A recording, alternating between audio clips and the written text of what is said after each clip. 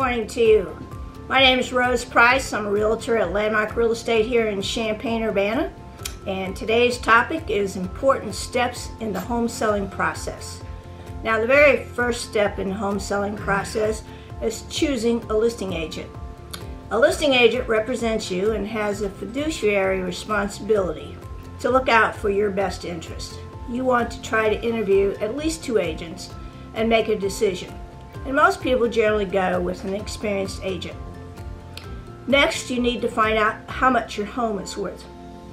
A seller's greatest mistake is often overpricing their home. Keep your price in line with the sold homes that have been identified in a comparative market analysis prepared by your agent. You need to consider whether the market is hot, cold, or neutral, and price your home accordingly. And then comes getting your home ready to sell. You need to prepare your home for sale by cleaning and decluttering it and improving your curb appeal. Make any necessary repairs and consider a pre-listing home inspection to identify any potential problems that your home may have. And then it comes to marketing your home. Your agent should identify the selling points of your home and choose the best advertising words to convey them. You should also confirm that your listing is posted online. Your agent should saturate the internet and social media with photographs and descriptions of your property. And then comes showing your home. Let your agent use a key box to show your home. Try to be flexible with appointments. Some buyers will want to see your home after work or on the weekends, so be as accommodating as possible. Receiving a purchase offer and negotiating is the next step. Be prepared to receive multiple offers on your home if you priced it right. Don't ignore any offers, even if they seem low. Negotiate by making counter offers. And then comes opening the escrow and ordering of the termite report. In Champaign, Urbana, your attorney will open your escrow for you, and your agent will help you with ordering a termite report. And then comes the buyer's appraisal.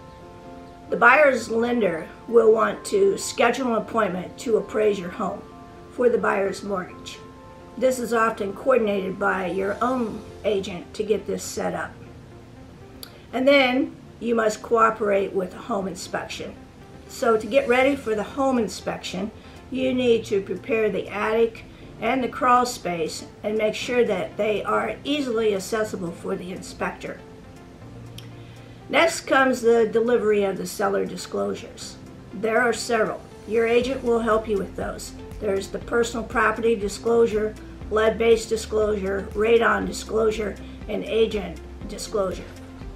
And they are given to the buyer prior to them making an offer on a property. Next comes negotiate requests for repairs.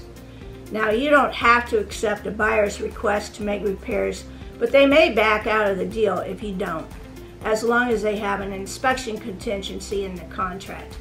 And in some cases, the buyers may accept a closing cost credit instead of an actual repair.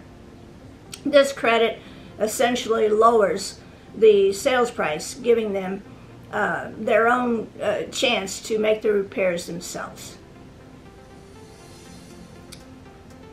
Let's see here.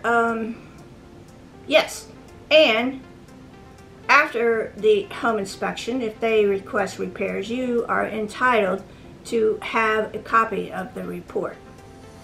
Then there's the releasing of contingencies. In Champaign, Urbana, we have 2 contingencies, the buyer's financing and the termite inspection.